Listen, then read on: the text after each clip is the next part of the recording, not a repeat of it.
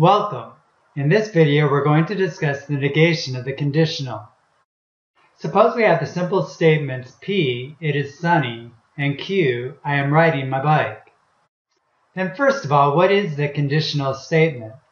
Well, it would be, if it is sunny, then I am riding my bike. So what would be the negation? Well, one way to write the negation would be, it is not the case that if it is sunny, then I am riding my bike. But is there an easier, equivalent way of writing that? Well, in order to find out, let's look at our truth table to see where the conditional statement is false. Well, we notice that it occurs precisely when P is true and Q is false. In other words, exactly when it is sunny and I am not riding my bike. So that is the negation of the conditional statement. It is sunny and I am not riding my bike. Now, to verify that these actually are negations of one another, we can write them in symbolic form and then form truth tables. For the first statement, we can write, it is not the case that if it is sunny, which is P, then I am riding my bike, which is Q. We're claiming that that's equivalent to the second statement, which is, it is sunny, which is P, and I am not riding my bike, which is not Q.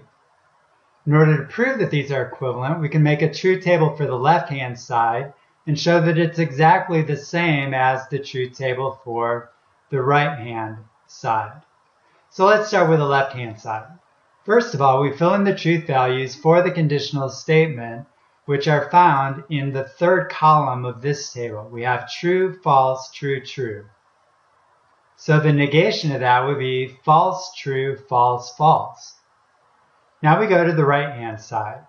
We know that P is true, true, false, false. Next, we know that Q is true, false, true, false. So the negation of Q will be false, true, false, true. Then finally, we need to form the conjunction. Remember, the conjunction is true only when both parts are true, and that occurs in the second row only. So the second row is true. Everywhere else will be false. Now notice that the truth table for the left-hand side is identical to the truth table on the right-hand side. So to find the negation of a conditional statement, we leave the first part the same. We find the negation of the second part and then form the conjunction of those two things. Now, I don't know about you, but to me, it's not intuitive at all that the negation of a conditional statement should be a conjunction. What I remember from a previous lesson is that the negation of a disjunction is a conjunction. Remember that not P or Q is equivalent to not P and not Q. This was one of De Morgan's laws. Now, we're used to reading this from left to right and thinking about distributing the negation through the parentheses. But if we think from right to left, we can in essence factor out the negation symbol. We factor out the negation symbol, then we just put the negation of everything inside. The negation of not P is P, the negation of and is or, and the negation of not Q is Q. So let's apply that strategy here and see what we get.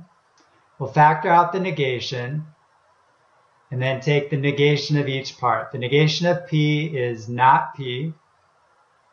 The negation of and is or.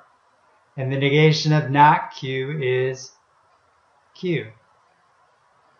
So what we see is that the negation of the conditional statement is also equivalent to the negation of a disjunction.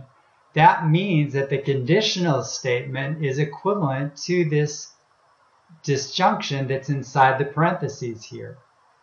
So another important property to remember is that if P, then Q can be written as a disjunction.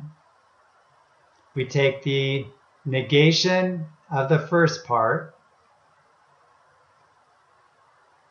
leave the second part the same, and then form the disjunction of those two. And these two statements are equivalent to each other.